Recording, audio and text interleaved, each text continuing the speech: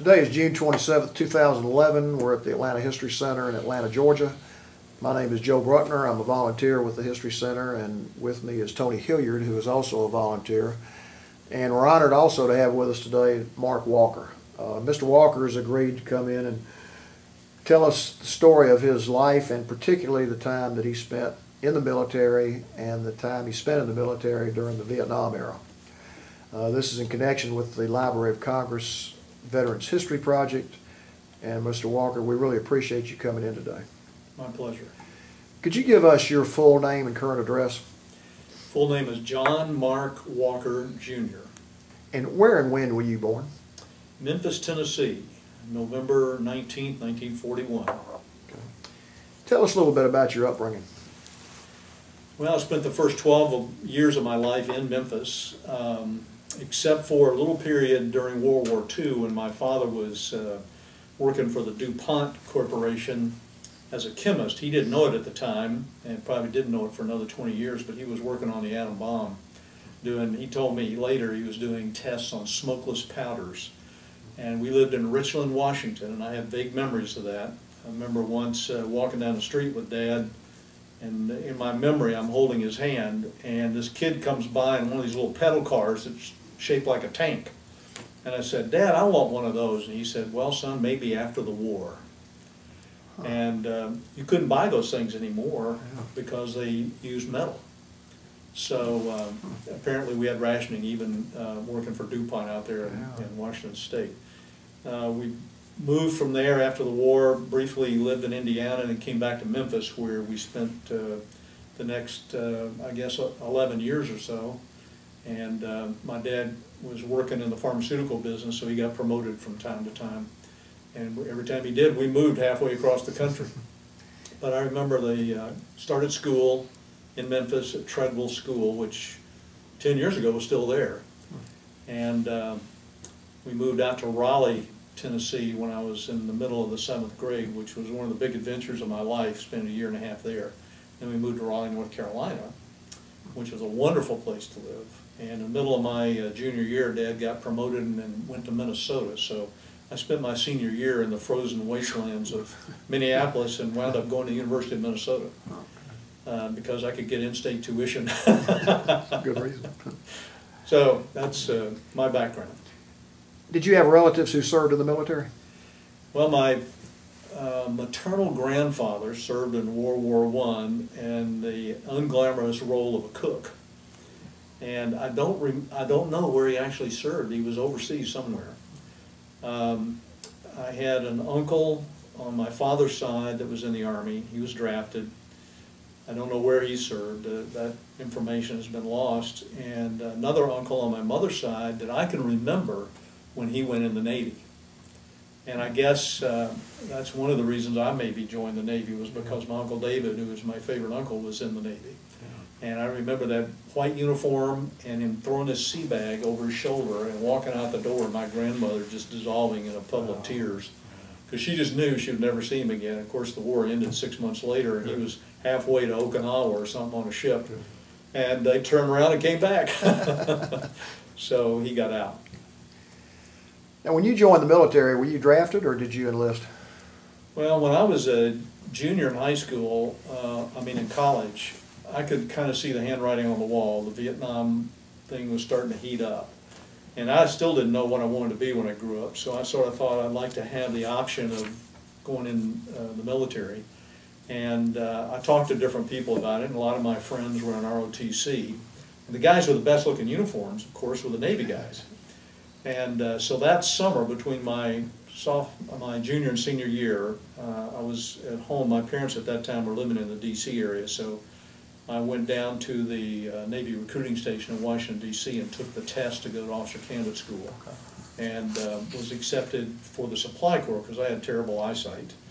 And so I joined as a volunteer, but the real impetus was on my 21st birthday, right in the first quarter of my senior year, I got this little notice in the mail in the shape of a 1A classification for draft. And I knew that the moment I graduated, I would be pulled into the Army, so I said, I'm going to take control of this.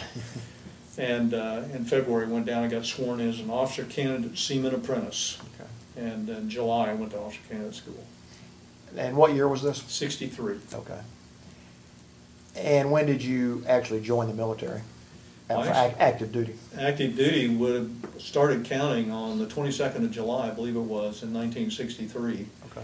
And that's when they gave us a voucher for a plane ticket from Minneapolis to Newport, Rhode Island.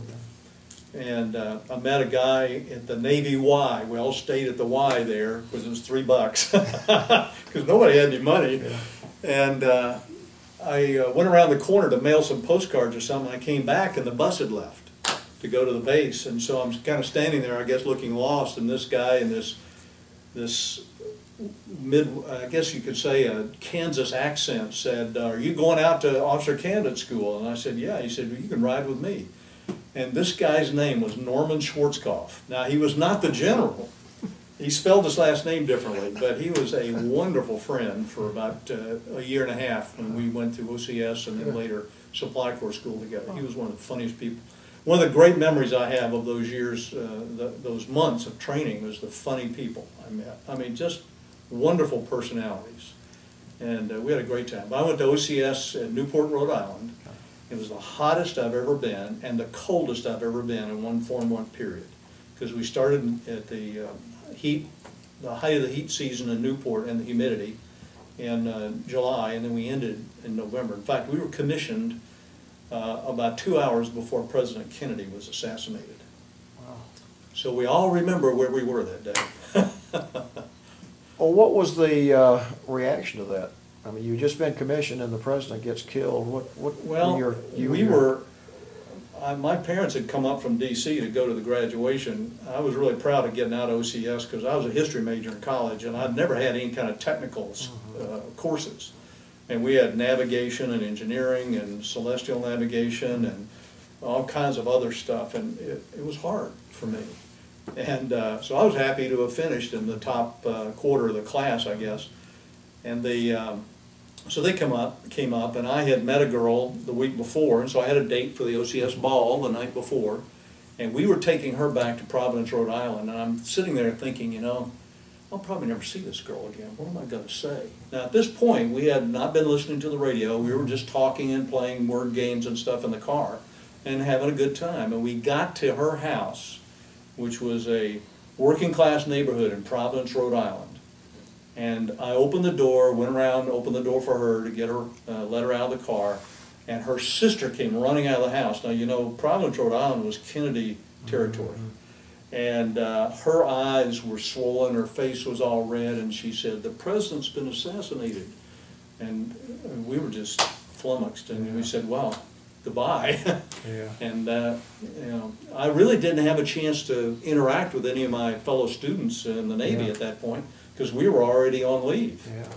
So the next 2 weeks while I was on leave, I just had to kind of watch the news and see whether I was going to be sent to some place in Russia or what. And as it turned out, nothing changed. I wound up in Athens, Georgia, going to Supply Corps school.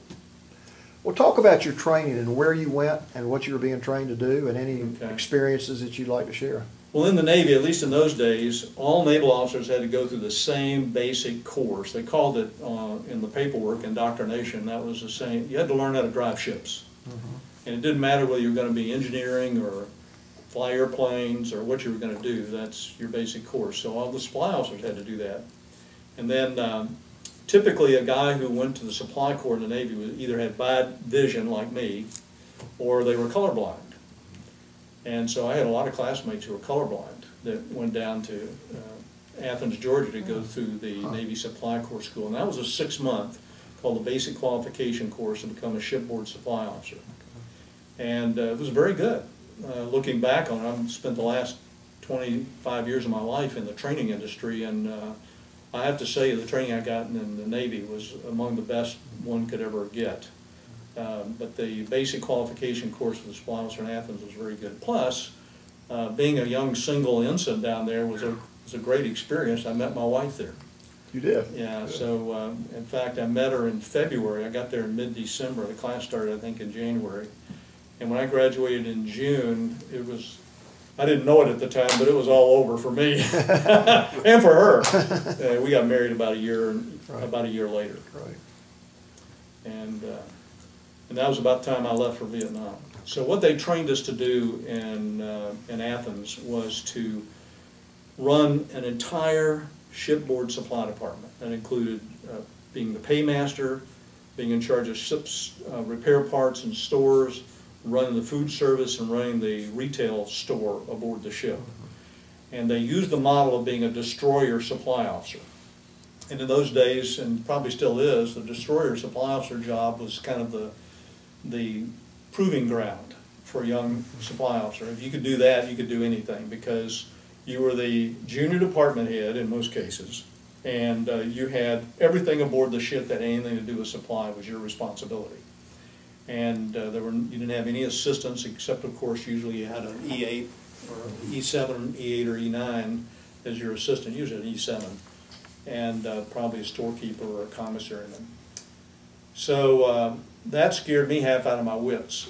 And I actually I did a really stupid thing at the time. I made the conscious decision not to graduate in the upper half of the class.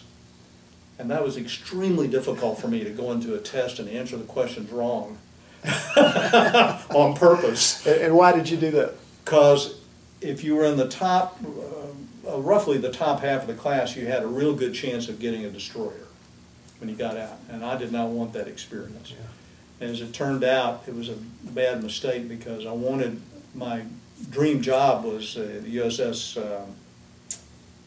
Sylvania, which was a brand new ship at that time. It was a combination stores and oiler fuel ship, as I recall. Anyway, it was a new ship concept, and they were commissioning it in San Francisco.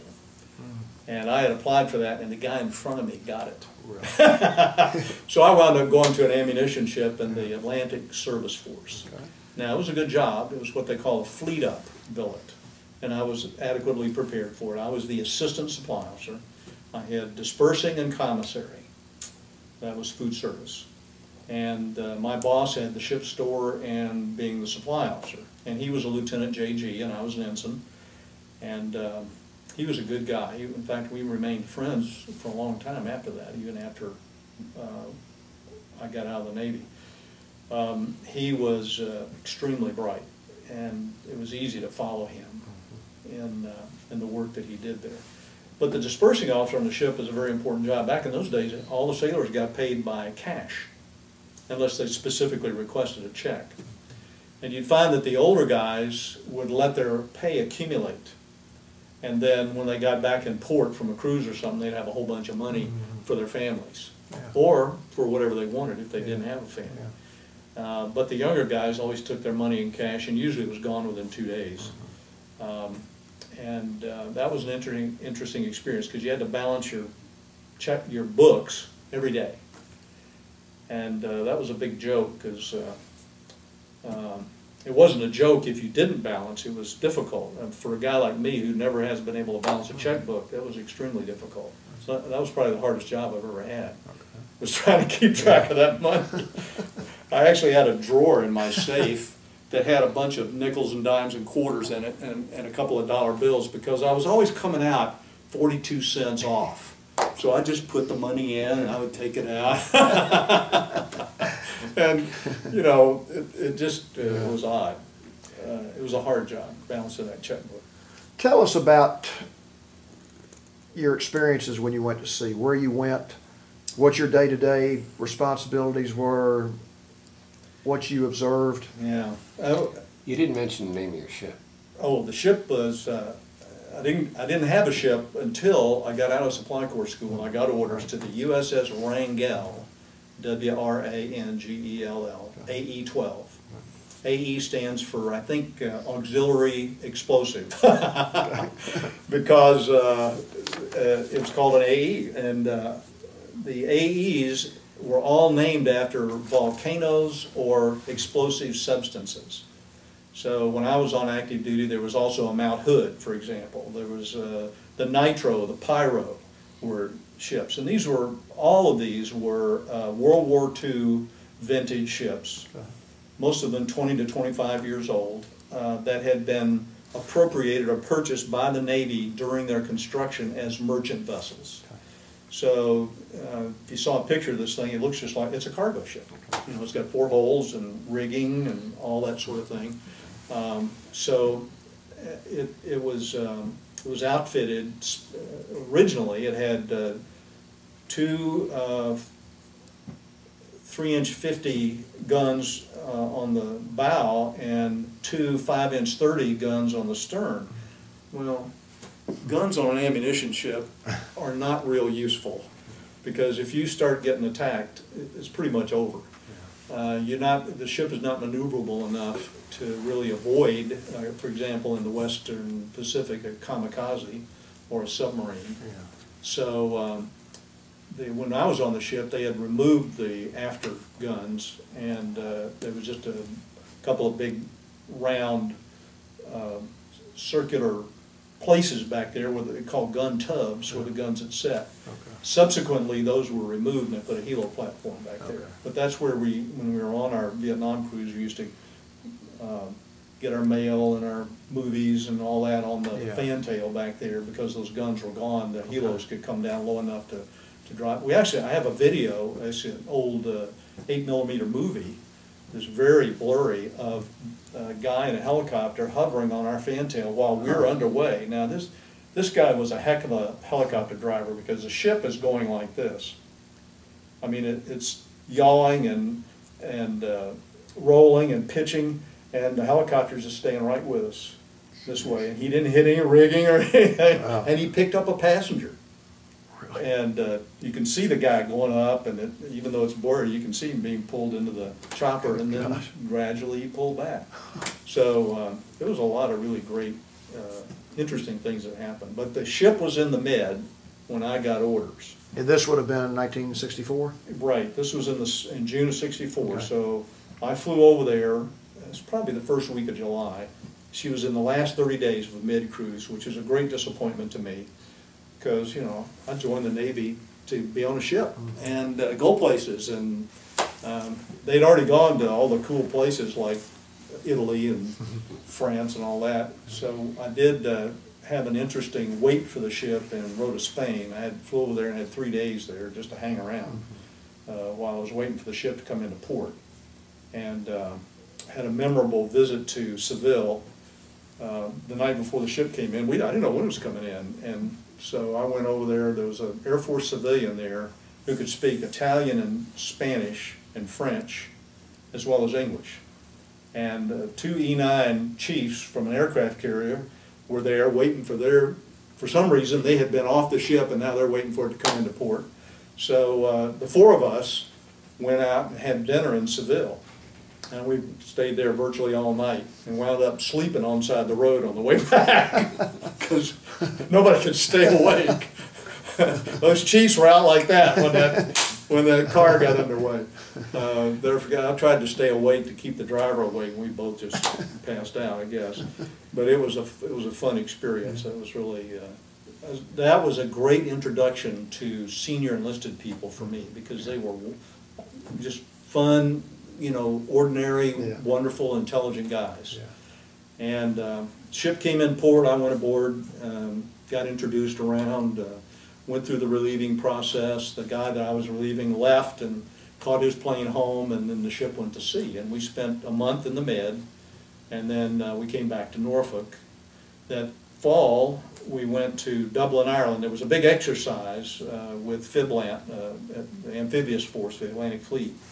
And they had about 45 or 50 ships that went all the way across the Atlantic. Fortunately, we went on the southern route, so it was like glass smooth for 30 days. And we did all this steaming at night in formation without lights, you know, practice. And they put me on the watch bill. Normally a supply officer does not stand underway watches, but the ship was short in the wardroom to round out the watch bill, and typically you have 3 watches. And so the supply officer and I both stood underway watches, and I liked being on the bridge. It was fun. Ultimately, I got qualified as an officer on the deck underway, but the captain couldn't bear to give me a full qualification because I was a pork chop. That's what they call supply officers. So I got underway qualified for underway steaming, independent steaming, OOD, underway independent steaming, which meant no other ships around. But that's where I used all that stuff I learned at OCS. Yeah. You know, a maneuvering board, how to take position, and it's for those of you who flew helicopters, it would have been a piece of cake, but for me, it was really a big deal. Understanding relative motion. So we had a port of call in Dublin, Ireland, which was really a memorable experience. We came back, and that winter, we went for 2 months to the Caribbean on exercises. And then we went back and forth to Bayonne, New Jersey, and I think by that time, we got a new skipper that spring, and I think he knew that we were going to go to Vietnam. It wasn't commonly known, but then the rumors started going, you know. In the meantime, I'm getting married, and then the ship, sure enough, gets orders to go, and we left in September of 1965. And so I'd been aboard just a little over a year. At that time, I'd become the supply officer, and in that fleet up billet. And so we left, by that time we changed our home port too. We had been in Norfolk, now we moved to Charleston, which was really a great experience because Charleston didn't have that many ships. It was mostly a submarine base at that time. And so the people in Charleston really thought we were cool, whereas the people in Norfolk thought we were a bunch of sailors, you know, sort of dogs and sailors stay off the yard kind of thing. It was, but we weren't there very long. And I remember I left my pregnant bride in Charleston in a little rented apartment, a duplex. And I had not read the lease carefully, and it said for 2 people. So somehow along the way she figured that out. I don't know if somebody told her or what. Because when I came back, we were going to have to move. Well, she moved on her own, I was really impressed with that. And she found a great apartment right outside the back gate there to the naval station, and that's where we lived when I came back from Vietnam. But we left in September. We got over there in November. It took us a month and a half to make the cruise over. So we left, went through the Panama Canal. An interesting thing I remember about that is the senior chief bosun mate opened all the water main cocks on the ship and pumped fresh water from that lake throughout the fire mains and everything, which meant all those barnacles and all that dirty salt water and everything that was in there got pumped into that freshwater lake. I bet you couldn't do that today. No way. But nobody thought about it. I mean, it was a non-issue for anybody. There were no rules against it, and we thought, you know, this lake is so big. I can't remember that. Lake Rodman, I think it is. And but I remember it's just huge. And we were in there for about half a day. So he cleaned out the fire mains while we were in there. Then we exited the Panama Canal and steamed to Hawaii. We were there about 2 days, and I got a chance to get off the ship for an afternoon and eat some pineapple. Boy, was it sweet. And then we spent that took about 2 weeks, and we spent the next month going to the Philippines. Across the international date line on a Saturday, unfortunately, so we had to work 7 days in a row. We got to Subic Bay. We offloaded, when we were in Hawaii, we unloaded so much gear that they had used planks, wooden planks, on top of rocket fins on the deck. We were deck loaded. So not everything went in the hold. And so these planks were walkways, so you could go fore and aft on the ship. But we were loaded, the black line around the hull of the ship was underwater. We were so far loaded. She rode great. She drawing about 2 feet more than normal, you know. And we got there, we offloaded all of our stuff, and then unloaded our first combat load, which was mostly 500-pound bombs and 3-inch 50 and 5-inch 30 rounds for the destroyers. And I'm sure we had some rockets and some other things. And the routine was 2 weeks at sea, replenishing the ammunition supplies of other ships, and 1 week in port loading up. And one of the interesting things about being in the supply department and running that is that when we're at sea, we're busy. because we're feeding 3 to 4, sometimes 5 meals a day. We got the laundry running, we got the ship store running, we got spare parts being issued, and when we go to port, we have to have payday. All that stuff's going on all the time. Then we get into port, and we're doing the same thing. And plus, we're loading on new supplies, we're replenishing our stores, we're getting fresh food, fresh milk, fresh vegetables, and that sort of thing. And the line guys are all off because the stevedores are loading the ship, not our ship's crew. So they're all basically not doing nothing, but their workload is significantly lighter. Now the engineering guys had a little work to do because they were on maintenance and so on. But it was an interesting experience being in that kind of a, it was a very rigorous schedule. If you got a day off, it was because you were at sea and there was nobody to come alongside that day. But typically we worked 7 days a week at sea. We got into port, we would often get Sundays off. When we were steaming over, we had Sundays off. It was a day of rest. Then we had 2 ports of call in Taiwan for recreation, one at Christmas time. We spent Christmas time in Kaohsiung, Taiwan. And I remember going, we had a chaplain that served aboard the ship for a 2-week period. And they used to have these chaplains that would rotate around the ships. And he was, you know, he was a Navy lieutenant commander, and he was a fairly senior guy. He was probably 50, which is pretty old for a lieutenant commander. But what a great guy. Everybody just loved this man. And he had one of these melodious voices. And every night, he would say a prayer over the ship's speaker system. It was like the voice of God. I mean, it was just beautiful. And there was a peace, when he was on that ship, there was a peace that was inexplicable. The captain loved this guy. And we all did. I mean, he was just very popular. Did a lot of counseling, one-on-one counseling with the sailors and with the officers, too. And the captain liked him so much that he requested that he come back. So we got him for another 2 weeks that winter. And he was glad to be on board. Our captain wrote him such a glowing recommendation that he got promoted to commander. Good. And he was at retirement age.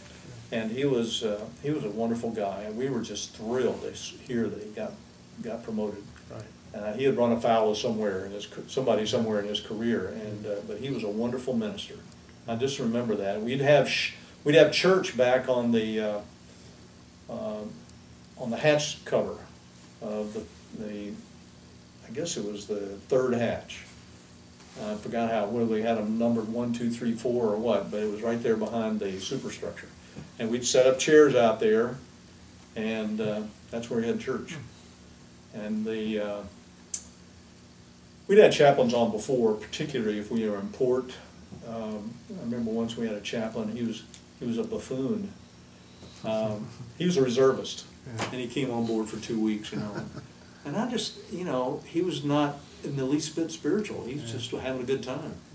He was a lot of fun, but he wasn't much. Did you have a fair amount of contact with civilians when you would go into these port towns? Only in the bars. Yeah. Yeah, it was really a difficult thing for me being gone for 9 months from my wife. Our first child was born when I was gone.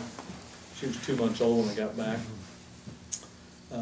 I remember my wife sent me a picture of her pregnant, wearing her little 2-piece bathing suit, and she was standing sideways in a profile. It looked like an olive, a toothpick with an olive on it, because she's a real little person. And I just couldn't believe it when I saw that picture.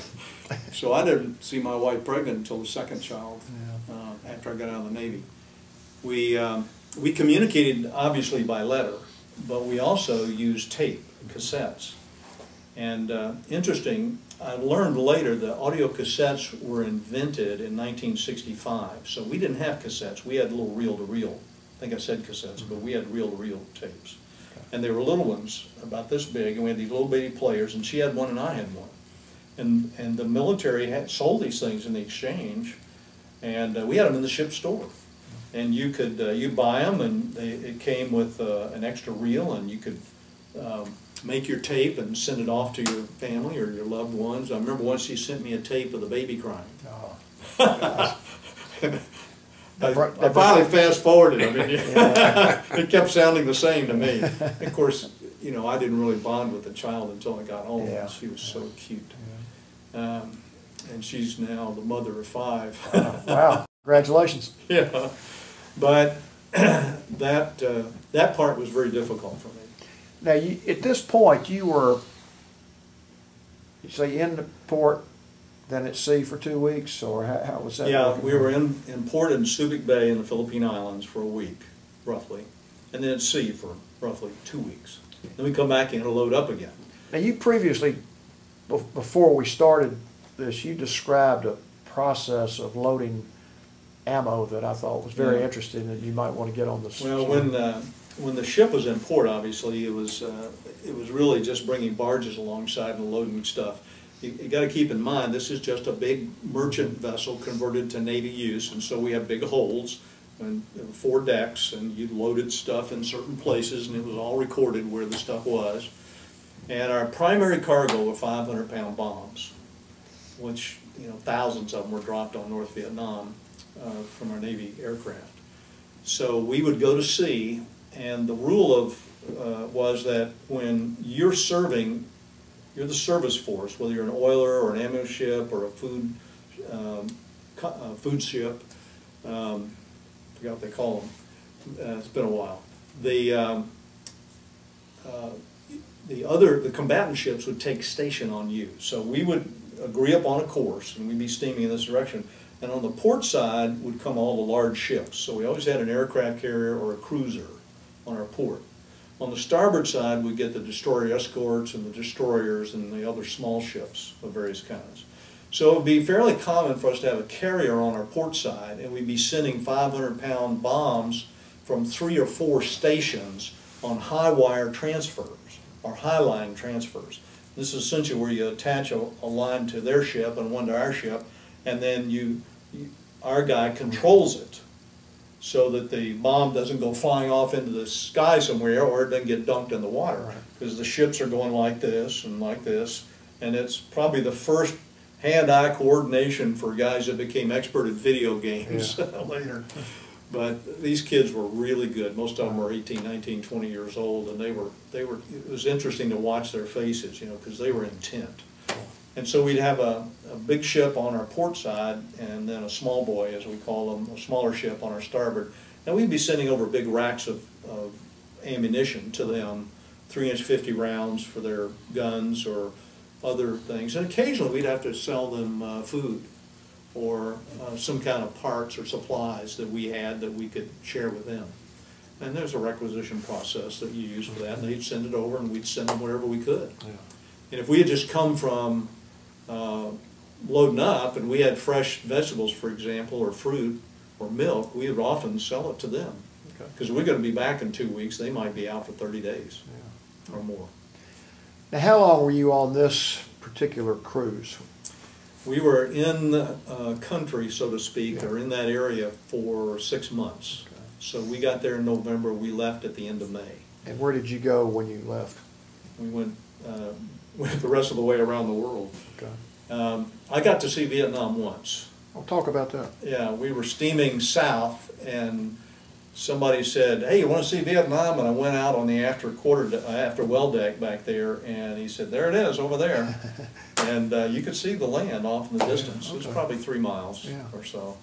Okay. And it was hazy that day. Yeah. So I do remember that when it came time to leave, it was the end of May, and for about 2 weeks before we left, the weather became oppressively humid.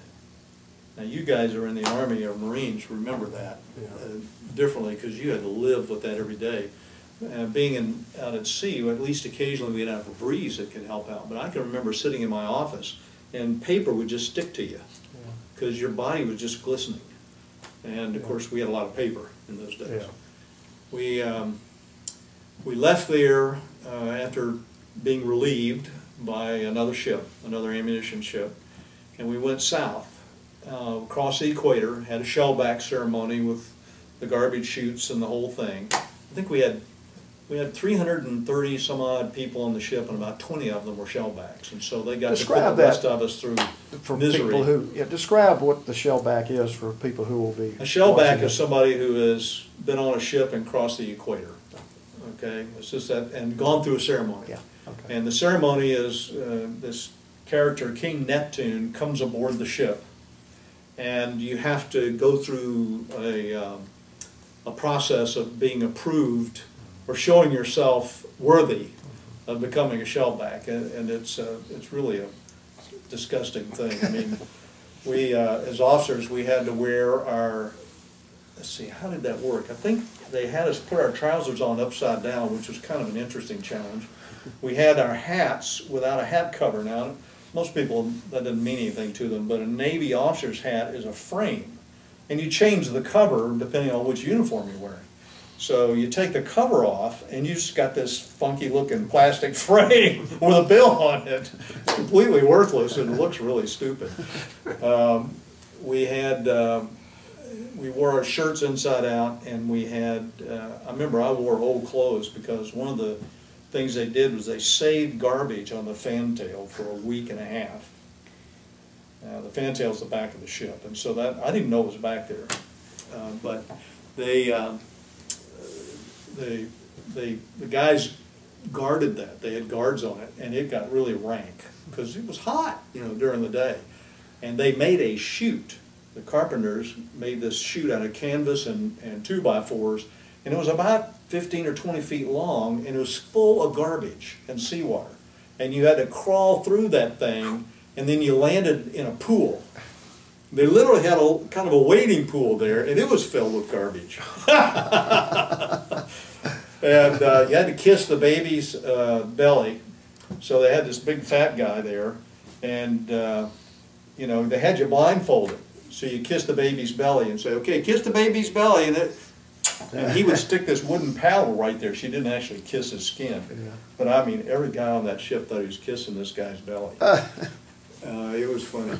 I got to, after I did it, I got to watch it for a while. It was just hilarious. And the captain was also, they call you a pollywog when you're not a shellback. Our captain was a pollywog.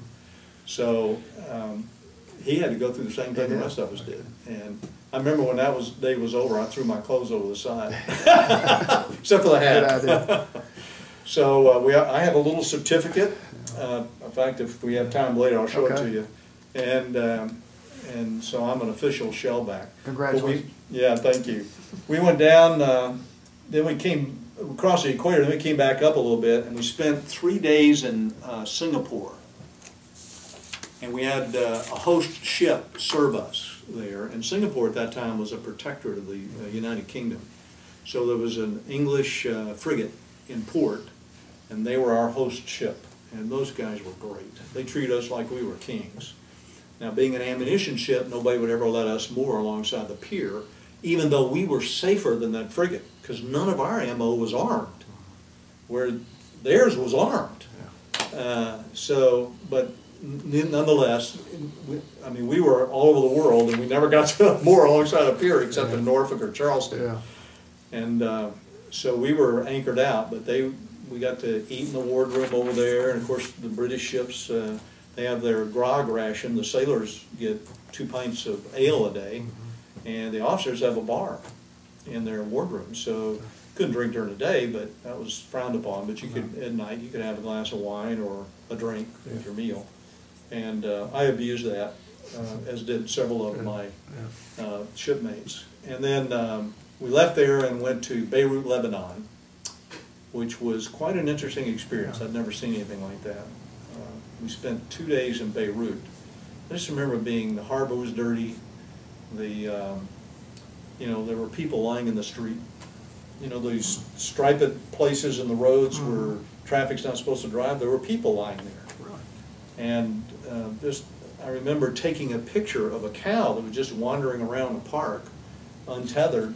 And I had my camera up, and I'm taking a picture of this cow, and I looked around like this, and there were about 6 guys watching me very intently to see what I was going to do, whether I was going to harm that cow or not, because they think that perhaps part of Hinduism is that cow may have been one of their ancestors or something. You come back, and you might come back as a cow or a rat or something else.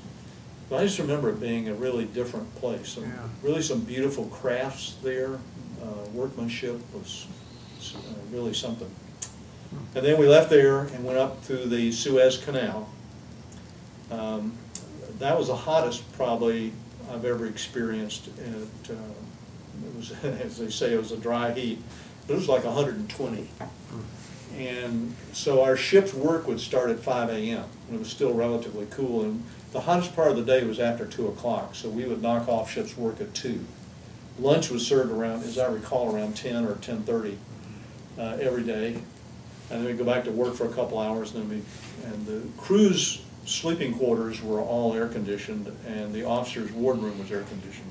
Those are the only 2 spaces on the ship that were air conditioned. And so, you know, to be cool, I mean, a big ship like that's nothing but a giant tin can, you know, steel. And it was really hot. I remember being out on the, I guess I must have been out watching, looking at the desert as we went up the canal, and a boat came alongside, and an Arab came aboard. And I remember him being dressed in that traditional Arab garb with the long robes and the turban, and he had on sunglasses, and he was the ship's pilot. And he was going to pilot us through the locks in the canal. Oh, okay. So he came aboard, and we had to escort him up to the bridge, and the captain, the XO, welcomed him aboard, and he took control of the ship and took us through the locks, and we came out. I was busy, so I didn't get to spend much time out on the, and besides that, it was so hot, it wasn't any fun to be out there. Then we steamed into the Mediterranean and went to Beirut, Lebanon.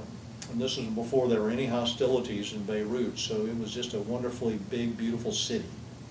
I just remember that. It wasn't, I don't remember anything special about it because I didn't know enough to know what to look for, but I remember it looked like a banking center. There were banks everywhere, big office buildings and so on. Then our next port of call was Barcelona, Spain. I remember my shipmate, Jack Ritchie, bought a Rolex watch for $200. One of the oyster watches. And we said, $200 for a watch? Gosh, that's a lot of money, Jack. Oh, he said, this thing will be worth a lot more than that later. Just imagine, what are they now, $2 grand? And Jack's probably still got that Rolex. So we had, and of course everybody that was married just wanted to go home. And after 2 days in Barcelona, we left and steamed straight across the Atlantic, came home. The shortest route from the Med to Norfolk or Charleston is what they call the northern route. And you come through the North Atlantic, which is almost always rough.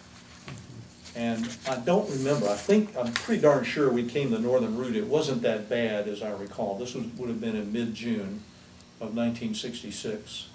I don't remember it being particularly rough. The first time I made that trip was the first time I ever got seasick. It was when I'd been on the ship for a month. The Med was calm, so I never noticed the ship moving very much. When we hit that rough weather, and I guess this was in '64, coming back from the Mediterranean, I was standing watch on the first watch. That's the one from, I guess the second watch. It's the one from 4 a.m. to 8 a.m. So you get up there at 4 a.m., it's pitch dark. I could feel the ship moving, but I couldn't see anything. And I knew that we were in rough water. But as the sun rose, I could see the green water coming over the bow. Now this ship was about 20 feet off the water, so these are big waves. Yeah. And that was it for me. Wow. And the officer of the deck was an old salty Mustang lieutenant. He said, "Ensign Walker, you look a little green around the gills. Why don't you go down and have some breakfast?" Which is probably the worst thing I could have done. I get down there, and what does the cook have but pancakes? Oh. I want to ask you, I want to clarify one thing. The stop before Beirut, was that Calcutta? Bombay. Bombay, okay. Yeah, we went to Singapore, then everything was a B. Bombay, Beirut, okay. Barcelona. Okay, I want to be sure we got that on there. Yeah. Okay. It was Bombay, India. Okay, well, where'd you go after the pancakes? I went to the Head to get rid of the pancakes, and then I spent the next 24 hours in my rack. Yeah. I was absolutely That's the worst sickness. If you've never been seasick, I don't know, Tony, you might have experienced that, but it's the worst sickness that there is. But you know, there is such a thing as getting your sea legs, because I was never seasick again while I was on active duty. I got out, and a year later, as a reservist, went back aboard a ship. We got underway for 2 days for one day for a dependence cruise, and I was down doing a project in a storeroom in the forward part of the ship, which means, you know, the forward and the after parts of the ship travel more when the ship is pitching in the sea. And so if I'd have been on the bridge, I'd have hardly noticed it probably, but that storeroom was traveling about 40 feet one way or the other. I lasted about 20 minutes down there. I said, guys, you're going to finish this project without me. When you went into town on these various ports of call, did you ever have any discussion with civilians about Vietnam or get any indication of what they thought of the whole situation there? I never did. I was so politically naive at that time, I didn't really know that there was any problem. Yeah. And of course, the real unpopularity of the war hadn't started yet. This was in 65 and 66. It was really 69, 70, 71, 72. That's when people really were getting the negative experiences. I can remember, all I remember is, you know, getting a great deal on custom-made suits in Hong Kong. Yeah. And I wore those for years until I outgrew them. And then when we were in the Med, I had shore patrol duty in Bombay on the way back, and that might have been when we were over there the first time. Anyway, I remember sitting on the fleet landing where the boats came and went, and I was just there to make sure the sailors didn't do anything bad, and it was in the middle of the afternoon, so it was pretty good for me because I was off duty, so to speak, sitting there, and there's a Italian or a Spanish policeman there. And this was right after Generalissimo Franco had been relieved and died. And I guess he died, and so the country was making a transition from being under his rule. And everywhere you went, there were these Guardia Civil, these guys in the green uniforms with the three-cornered caps. And they had a guy like that, only he was by himself. Normally they were in pairs. He was by himself at the fleet landing. He was in a little booth. And so I struck up a conversation with him. Now, I knew zero Spanish, and he knew zero English. We talked for 2 hours. Wow. And I found out that he had 3 kids, and that he'd been a policeman for, I think, 10 years, and, you know, all this. Somehow we got the information back and forth. It was a very interesting experience. That really was an eye-opener for me. Was he very interested in America and what went on in America, or? He was interested in American people more than America. Yeah. I mean, he was happy. He was a happy man. Right. Yeah, there was no discontent for him, so I don't think he had any kind of interest in America other than curiosity. Now, where was your termination point on this cruise?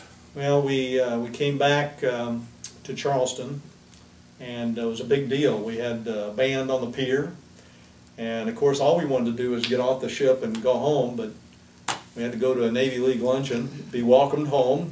That was a wonderful welcome home, really. But the Navy League treated the USS Wrangell like we were something special.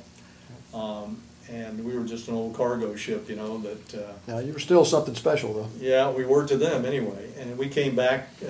They had pictures in the newspaper, and special interest stories and so on. So it was kind of neat. The ship was scheduled to go into the shipyards because she hadn't been in the yards for a number of years, and there were some major modifications that had to be made to her radar, and they were going to take those gun tubs off the back and put a helo platform on it, which was going to increase the serviceability of the ship dramatically. And on a Navy ship, they call the cafeteria, that we would call it in civilian life, they call it the mess deck. And the mess deck had the worst air conditioning you could ever imagine, and the reason was that the dishwashing area, known as the scullery, was open. The walls or the bulkheads of the scullery were made out of wire mesh. And so they were going to remodel the mess deck and put a new air conditioner in. And by the way, they had to cut a hole inside the ship to get the air conditioning unit in. And so I remember having this big knockdown drag out with the shipyard superintendent, because they had the plans from World War II for this scullery. Well, guess what? It was the same as the one we had, with wire mesh walls or bulkheads. And I said, this is not going to work, and I'm not going to sign off on this. Read my lips, so to speak. I'm not signing this. And I went to the captain and explained the problem, because what would happen is you have to have the rinse water to be 150 degrees or something in a Navy ship. I mean, it's hot. So you have steam by clouds coming right into the area where the guys are eating, and that air conditioning is trying to draw all that moisture out of that steam, and so the air conditioning was always broken. And so I insisted that they put stainless steel bulkheads in there and a vent fan. Well, they were concerned about the ship's integrity. I said, well, put a dog hatch on it or something so you can close it, but you've got to figure out how to do this, because I'm not signing off on it. So it took 2 or 3 weeks, but we finally got it done. We also, that was when I first realized that my skill set was probably not being a supply officer, it was probably being a project manager. Because one of the things that a supply department on a ship has to have is a validation of their equipment. And back in those days, they had something called a coordinated ship, I can't remember what it stood for, but it was a spare parts allowance list. There was literally those old green line computer printouts, the stack was that thick. It was every spare part that went with every piece of equipment on that ship. So when they brought a ship into the yard, what they would do is take all the spare parts from all the storerooms off the ship and put them in a big warehouse. Then you had to do an inventory of all the equipment that you had on the ship and see if it matched up to the parts, because about half of our parts didn't match any of the stuff that was on the ship. We had stuff on there from 1940s that had never been used, and we had equipment that had been replaced and they hadn't updated the parts allowance. Well, the difficult thing about that is the supply officer's responsibility to make that happen. But the people that have to do the work are from other departments. And it took a major sales job to get the chief engineer to give me a competent machinist mate, for example, to be able to understand the significance of what we were doing. And we twisted he finally agreed and gave me a second class, an E5, that I know he made chief if he stayed in the Navy. He was one smart dude. And he basically ran that whole project, the second class did. And it was going great, and that's when I got out. It was the end of my tour. But the ship was in the yards when I left. Okay. And that was back when we used to do some horse trading. I made sure, with the cooperation from the ship's bosun's mate, that the shipyard snack area for the workers, the managers and everything, the supervisors, had plenty of canned ham. Because those canned hams cost the Navy about $5, but they would buy us hundreds and hundreds of dollars worth of services and additional equipment and stuff that they were going to throw out that we get to use. Mainly it was them doing things for us that were a favor, that weren't in part of the specs. And so I made darn sure that we had plenty of canned ham. Smart man. When after you got out of the Navy, tell us a little bit about what you did with well, when I got out, career after that. Yeah, the economy was in pretty good shape then, and it wasn't that hard finding another job. And being a veteran was actually a plus. And I think having been an officer was also a benefit to me. I mean, I could talk a little bit about having run a ship's department. I was 23 years old when I became a dispersing officer. I was 24 as a department head. I had 32 people working for me. I didn't know what I was doing, but somehow we muddled through. So I had experience way beyond my years as a result of my time in the Navy. I was so turned off by the big organization of the U.S. Navy and all the bureaucracy that was involved and the difficulty in getting things changed if you needed, like that thing about the scullery, the dishwashing area. I mean, it was like a common sense didn't matter, you know. And I said, never again am I going to be involved in a big organization. Never. So instead of going to work for IBM or GE in one of their management training programs, which really would have been a smart thing, I looked for jobs with small companies. And I turned down a job in Columbia, South Carolina to be an outside sales guy for a chemical company to take a job in the DC area that paid, I think it was $200 a year more. Of course, the cost of living was about $5,000 a year difference, but I didn't know there was such a thing as a cost of living. I just was naive. But I got my first job going from door to door in the Westgate Research Park in McLean, Virginia, knocking on doors and saying, hey, I'm looking for a job as a sales guy. Are you looking to hire a salesman? And somebody said, well, yeah, as a matter of fact, we are. And I got a job. So I actually had that job before we moved from Charleston to D.C. And we rented an apartment, and within a year we bought our first house. And we lived up there 13 years, and I joined the Navy Reserve and had a great time in the reserves, and wound up staying in the reserves for the rest of my 20 years, actually 22 years, and retired from the reserves in 1992 as a captain. Congratulations. Yeah, 06. Yeah, nobody was more surprised than me. You should be proud too. I am. It was a great experience, a wonderful experience. In fact, I was a terrific Navy Reserve officer. I would have been terrible on active duty. And the reason is the jobs are different. In the reserves, you are focused on short-term projects and a plan to get your unit up to snuff so you could go to war if you needed to. And my final tour was commanding officer of reserve unit, and we had a checklist we had to get done. And I remember that was after the Forrestal fire. And everybody in the Navy at that point had to go through firefighting school. So forget about a reserve unit getting quotas to go to firefighting school. They just weren't available to us.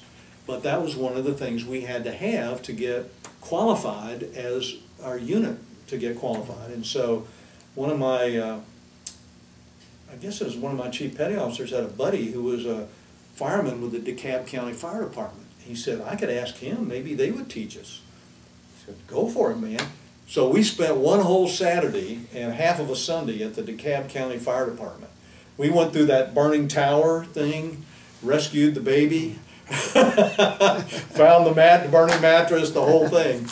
But I loved that job. Being CO over reserve unit is probably the best job I've ever had in my whole life. You brought a framed picture of your ship, Yeah. and we would like to get that on this tape, and Let's time out. We'll get it set up. Okay. Would you describe what you're holding, please? Well, this is a picture of our ship taken while we were in the South China Sea. The photographic department of one of the carriers was kind enough to do this. And it was pretty much standard practice in the Navy in those days to get your picture of your ship made while you were on a cruise. In fact, we also had a cruise book. I don't know where it is, but photographs of the cruise and pictures of the guys and so on. But this is the ship, and I had all the guys in the division, the supply division, sign it for me when I got off active duty. So these signatures are all around the side here, and there's one on here from my second class cook, E5 cook, who said he used to give him advice and then not follow it myself. So he wrote on there, advice should be given as well as should be followed as well as given. He wrote that on here. But here's the 4 holes, 2 forward and 2 aft, and there's the gun tubs I was talking about where the old 5-inch 30s used to be. And these are real guns up here. We used to shoot those periodically, and every now and then we actually hit a box. We'd save up our cardboard boxes out of the supply department, and they'd throw them over the side and then take shots at them. And we'd also use them for man overboard drills. Okay. So you throw a box over the side and yell, "Man overboard," and port side, and you'd have somebody, you know, there'd be no warning, Yeah. and you'd try to bring the ship back around and pick up the man. You drove the ship from up here and off the bridge, and the supply department was back here on the first deck in the superstructure. So, and then we had various stores, and below the first deck is where the mess decks were, and officers ate in the wardroom, which is right here. Okay, good. Okay.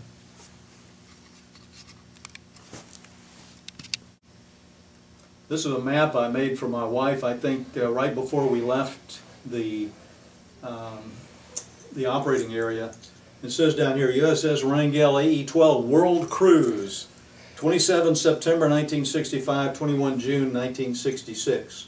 And then the red dot lines, which you can't see, I'm sure, start here at Charleston, go down through the Panama Canal, over to Hawaii, then into the Philippines, operating over there, coming back down across the equator to Singapore, and then to Bombay, India, and back up through the Red Sea here through the Suez Canal, stopping in Beirut and Barcelona, and then steaming home back to Charleston. And so it says the red line shows the ports visited, and then the green line shows the route home, and I have home underlined about 6 times. So we were really glad to get back. Okay. Would you describe these newspaper articles that you have framed? Well, we were the first East Coast ammunition ship to serve in the Western Pacific. So that was a big deal to the Navy League in Charleston, so they made sure that we got lots of publicity when we came home. And I think I mentioned they had a band for us on the pier. There's a picture in one of these of the band playing. There's the ship right there. Here's a kid with a Welcome Home Dad sign. There's a picture of our commanding officer, Captain Homer Duran. He was a submariner, only submariner we ever had as the CO. Most of them were pilots. And the headline here says, "Wrangell home from war zone." So a lot of details in here. This is Daniel Santone, one of my storekeepers. He went to the Citadel, and through a mishmash in Navy Reserve records, wound up on active duty as an enlisted man instead of going to officer candidate school. And it was really sad because the Navy lost a good officer. But we had a great storekeeper. He was terrific. He could do the job of any 2 people. So we had a good crew while we were gone. Well, that's good that you kept those newspaper articles too. Yeah, I found these about 2 years ago. Didn't even know I had them. Well, you've got a fascinating story. Let me just, I'd like to give you the opportunity to say anything else you would like to say, either for people who will be viewing this in the near future or down the road. Just any message or any experience that you didn't mention before that you'd like to mention now. Just anything you'd like to say, feel free. Well, my wife and I have been blessed with 4 children, and I couldn't convince any of them, 3 of whom are sons, to go in the military. But I'm happy to say 2 of my grandsons have chosen the Marine Corps, and one of them is in Afghanistan right now. Wow. On his 2nd tour. He had his 20th and his 21st birthday in Afghanistan. The other one just came back from a cruise because he was in an artillery unit, and the best way to get those guys anywhere is on a ship. So he's been, in fact, I told him, I said, 45 years ago, I was going north through the Suez Canal while you were coming south through it. And that was kind of interesting. I would say to any young person finishing high school or college right now, particularly college, that probably the best experience that you could ever have would be to go into the military. Pick your branch. It almost doesn't matter. And if you want to make a career of it, that's even better. But just for the experience, because there's no place else where you'll get the kind of training, have the leadership opportunities, and be exposed to experiences that you can never get anywhere else. I wouldn't trade my time for anything else. Frankly, I wouldn't want to do it again. But that experience, I'm sure has been a major factor in shaping my life. And after all, I would never even met my wife for 46 years if I hadn't have met her while I was at Supply Corps School in Athens, Georgia. Well, that's a wonderful message, and you should be very proud of your service to your country and your grandson's service to their country. Amen.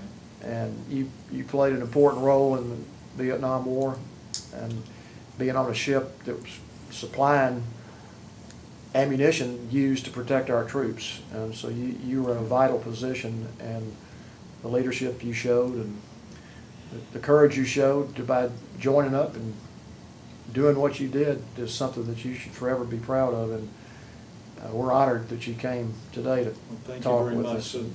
I feel like I've led a charmed life in many ways, to have had the experience to be associated with so many guys like you who served in country and went through unspeakable horrors. And I was sleeping in a bed and eating 3 squares a day. We worked hard, but compared to what a lot of folks went through at that time, it was nothing. So, you're welcome, and I'm glad to be a part of this. Well, thank you again very much.